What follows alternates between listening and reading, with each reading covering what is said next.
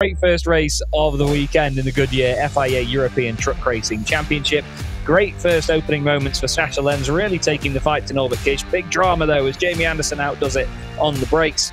And as Jochen said, he had a smile on his face like flowers in the wind and just managed to carry on, take second place, and then try and chase down Norby for the rest of the race. Loads of drama in the middle of the field as well. Great battles in the Promoters' Cup between Lucas Hahn and Jose Eduardo Rodriguez. The latter, unfortunately, retiring from the race before the end.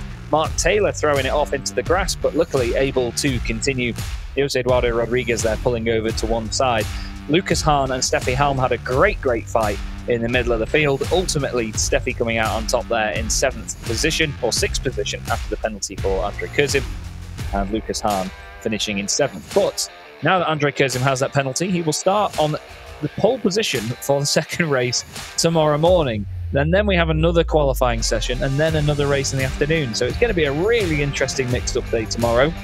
Really looking forward to what the races have in store. Hopefully more action from the Promoters' Cup drivers like we had there as well. Erwin Klein-Nagelvort, a very welcome addition to the championship this weekend, really getting his elbows out and enjoying some of the racing.